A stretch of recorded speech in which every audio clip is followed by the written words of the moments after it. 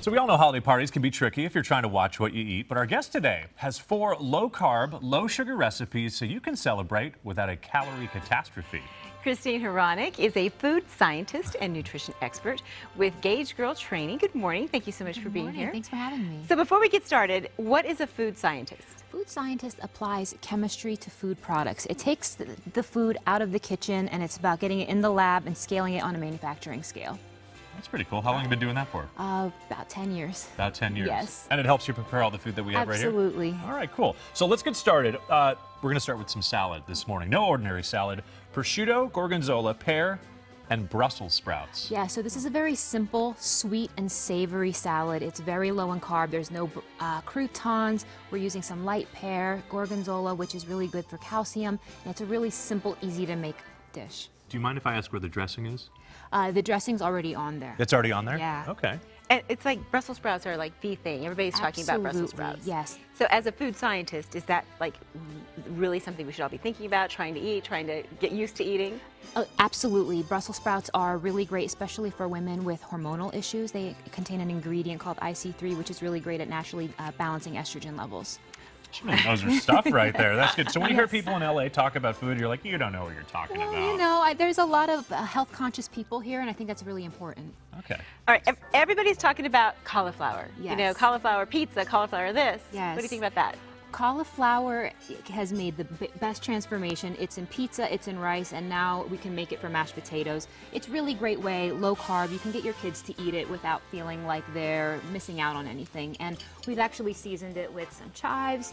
You can put it right here. It so looks just like mashed potatoes. And it does. It tastes just like it too. It tastes just like it as well. The texture is the same, but you're going to save a ton of calories. All right. Sign me up for that. Okay, so there's another dish, fun to eat and make, Kalamata goat cheese stuffed mushrooms. Yes. I love mushrooms. But You have me at goat cheese. Right? Simple. So what we can do right here is we can start stuffing them by just adding a little bit of spinach at the base of them. Spinach wilts really easily once you cook it. But then we're going to add some Kalamata olives, and it's just very savory, very simple, low-carb dish. It's better than having like chips and crackers and all kinds of things when you want some lower-carb dishes.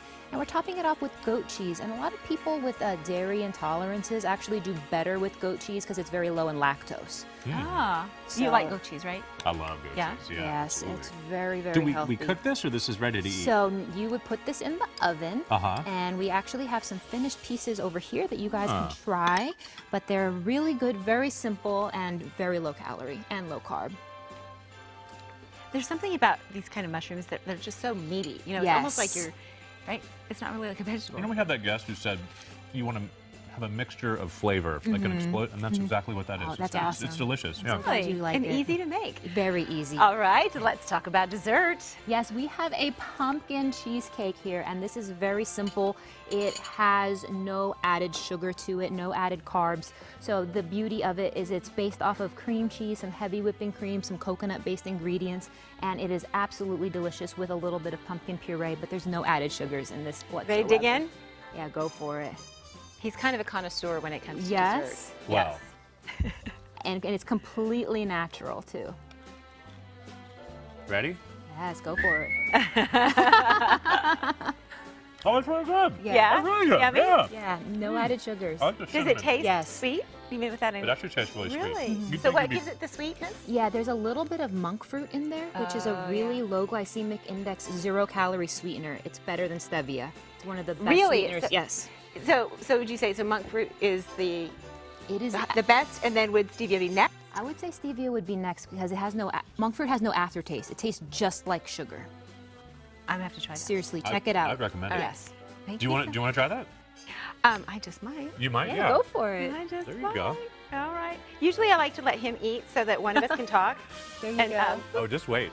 Yeah. It's got a good Okay. aftertaste too.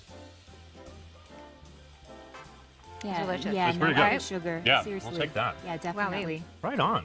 Thank you so much. Yes, it's a pleasure to meet That you was guys. great. Pleasure A to be food here. scientist. Food Yes. scientist. Do you rub it in when you talk to people? Well, I'm a scientist. I'm a scientist. No. Well, For you more should. information from Christine, you can head to GaugeGirlTraining.com and you can learn all about the things you've seen today on the KTLA Weekend Morning News. Yeah, thanks so much for coming Thank in. you, guys. We appreciate Thank it. you. We're going to take a quick break. We'll be right back.